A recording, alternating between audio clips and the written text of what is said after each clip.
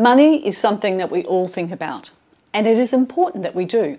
Firstly, the good news is that IFLA is financially stable, but we need to plan for the future.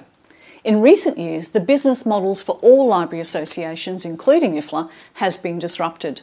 Conferences and membership are two key income streams for many associations, and these streams have been impacted even before COVID-19.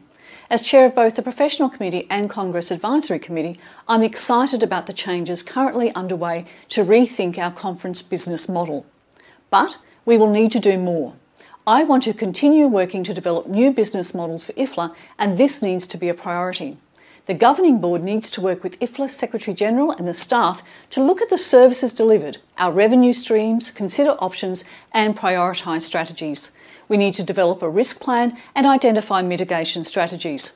Financial sustainability is something we all face in our own organisations, particularly as we seek to introduce new services which will make a difference.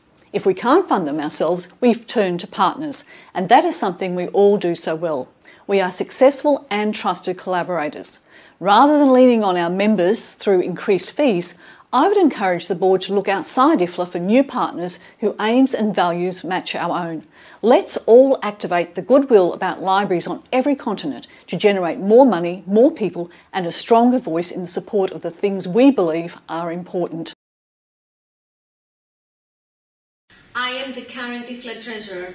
I have the background having studied in Athens Economic and Business University, but also a long experience in finance, in fundraising, offering with my knowledge significant successful results in the institutions I have worked in.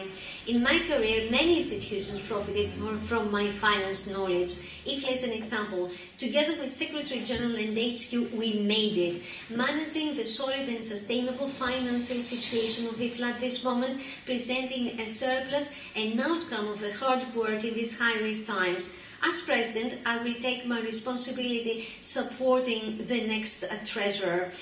I have the right skills and work experience to handle risk management, and of course I try to keep the cost down, maximizing IFLA's corporate supporters, grants, donations, publishing sales, strengthening even more IFLA's cooperation with SIGL, reducing travel expenses, securing the upholding general reserves, and more, diversify services, develop more income, developing a cost containment strategy, a comprehensive research to cultivate unknown donors. Last but not least, I will start an IFLA campaign increasing drastically the next years the number of IFLA members of all kinds of libraries. I'm very happy that during my term, IFLA membership fees have been frozen for this year.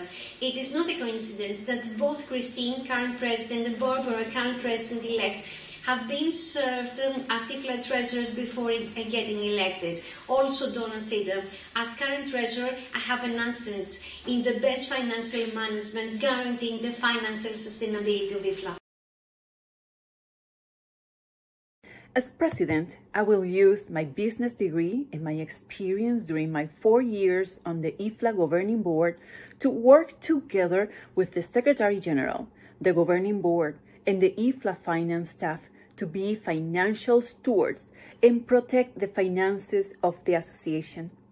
I will ensure a strong financial base for IFLA with innovative fundraising strategies, supported by powerful networks to expand sources of funding beyond our current stakeholders.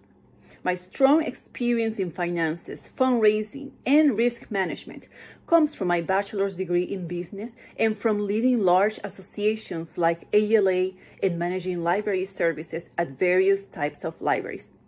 This experience has equipped me with skills for identifying, assessing, and proactively controlling potential threats to an organization's capital and earnings on an ongoing basis while managing library services and leading library associations. I am also bringing my experience as a member of the ALA Finance and Audit Committee of the ALA Executive Board, working with the Budget and Analysis Review Committee and the Endowment Trustees, who hold, invest, reinvest, and disburse endowment funds.